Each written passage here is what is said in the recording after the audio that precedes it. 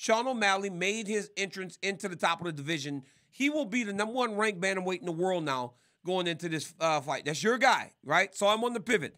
But That's RC, my guy. That's my guy. Sean O'Malley, he won the fight. But did Sean O'Malley win the fight, Ryan Clark?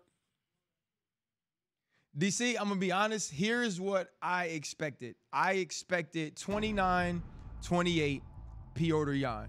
That made sense to me. And in the end, that's actually not a bad result for Sean O'Malley or the UFC. First off, let's give Sean O'Malley his flowers, though. Sean O'Malley came to fight.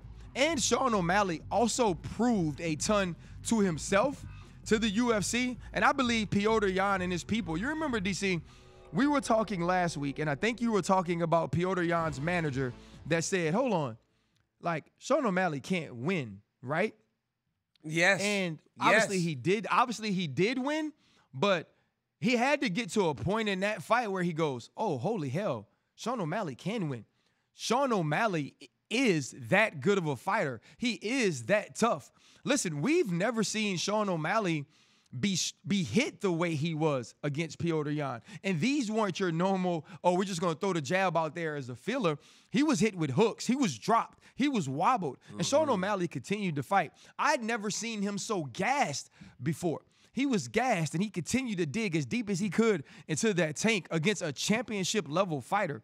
But in the end, I thought Petr Yan finding ways to get the takedown. I thought Petr Yan leveling out the playing field as it came to the strikes, and the significant strikes was huge. I will say this, though. The thing that I noticed right off of the back, and I talked about this last week, DC, because you mentioned Pedro Munoz. I said, Sean O'Malley cannot start slow and have that filling out process in the first round like he had against Pedro Munoz, and he did not. There was no fear. He was not scared. The moment was not too big for him. When you think about the fight and what Sean O'Malley earned, do you believe that this is about putting Sean O'Malley in place to fight for the bantamweight title? Or do the judges and what the UFC may want for a fighter not coincide at all? You know, Ryan, I agree with you. I thought Sean O'Malley fought well. I thought he did a really good job in showing the world and the masses that he does belong. And I said it on the broadcast, like, there are no more questions as to whether or not this kid is all fluff and he's all hype. He's earned a massive amount of respect. But I did believe that Petr Yan won the fight. I thought Petr Yan did enough to win the fight.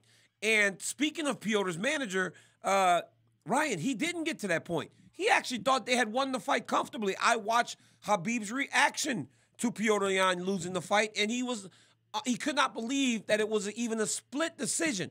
So many people, and I've spoken to fighters around the world since the decision, and all of them agree they thought that Petr Yan won the fight. They think, Ryan, that the judges were judging the fight based on Sean O'Malley's not supposed to be this competitive, so giving him credit for things that he was doing, even though they weren't necessarily up to snuff to what Petr Yan was doing. I don't know if I agree with that. He was almost, because if you flash your scorecard, they're thinking he was graded on a curve, DC. Right? You know, they're thinking that Sean O'Malley was judged on a curve, as in, you're not supposed to be here. You're not supposed to be in this fight that much. So the fact that you're competing at this level is going to give you a leg up, or going to give you some kudos. But here are the scorecards right here, DC. Yeah, you know, so I agree with you there. And I don't know if I agree with the fighters. And it's based on this judge's scorecard on the left, Ben Cartledge. I respect Ben Cartledge tremendously. I think he is one of the most smart judges in the entire world. I have no problem with David's card. I have no problem with Vito's card. I'm sorry. I have no problem with Vito's card. But it's the Cartledge card that makes me go, maybe we need to watch this again. Because I know how good of a judge this guy is, Ryan Clark. This guy has helped me in terms of understanding judging when he didn't need to, when I didn't have a real vast understanding of the judging. I disagree with him on this one. But because of his card, it makes me go, maybe I'll take another look at it to see if I see it different on the second watch. But ultimately, you can take nothing away from either of these guys. You definitely can't take nothing away from Sean O'Malley. And Ryan, a little inside baseball, Petr Yan is so disappointed in this decision. Petr Yan is so disappointed in the decision against Aljo that I'm hearing word that this guy may want to look at something different down the line in terms of his career because he just does not feel like maybe the organization doesn't have his back. Thank you for watching ESPN on YouTube. For live streaming sports and premium content, subscribe to ESPN+.